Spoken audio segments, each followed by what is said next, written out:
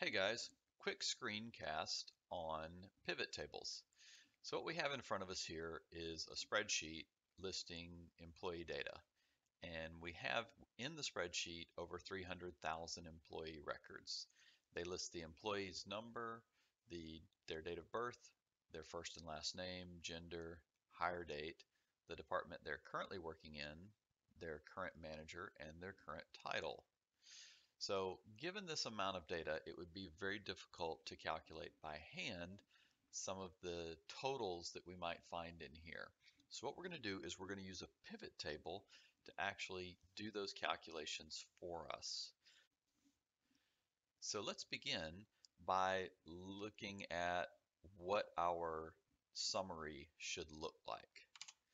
So for example, let's say we want to create a table, and that table would have some sort of summary data in it here in the middle. So for instance, we might want to count something. So the question is, what do we want to count and how do we want to break it out? So let's say, for example, we're interested in how many people work in each department summarized by their gender. So for example, we might have female as a gender on the top and male as a gender. So we would have a column for each gender, and then down the left side, we'd be interested in knowing what departments that they would be in. So it would be department 1, 2, 3, 4, and so on. So once we know what the pivot table has to look like, or what the summary table has to look like, then we can go and build the pivot table. So we'll do this by going back to our data, selecting the entire sheet, going to the Insert tab, and the first option is a pivot table. So it offers to create a new table from a particular range and either put it in an existing worksheet or a new one. We're going to create a new sheet, and we're going to click OK. And what you get is this screen here. The pivot table will be built in this box here. The options for building it are done over here on the right. Now really quick, let's refer back to our high-tech drawing here. Notice we have on the left side, each of the rows represents a department. On top, each of the columns represents a gender, and in the middle, each cell represents the count for a department and a gender. So using this as a model, we'll go back and make our selections. So you'll notice in the bottom right, it has rows, columns, and values.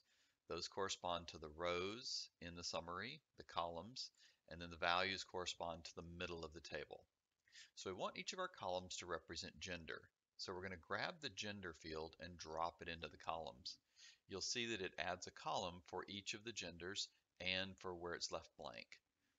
Next, for each row, we would like a department. So we go find current department, drop it into the rows area, and now it has a row for each department and a column for each gender, but there's nothing in the table.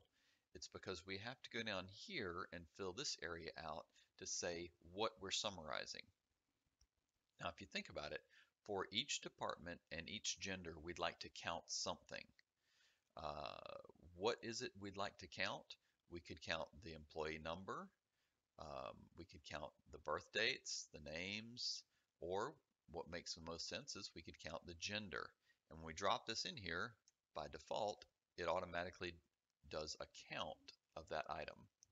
So here we go. Here's our result for the gender uh, summarization by department. What we'd like to do though is clean this up a little bit first. So let me go ahead and make this comma separated numbers. We'll get rid of the decimal places. We'll make everything right justified so it looks good. And here we go. We've got for customer service, we've got 8,712 employees that are female, 13,101 that are male, for a grand total of 21,813. So this has just been a quick introduction of how to create a pivot table.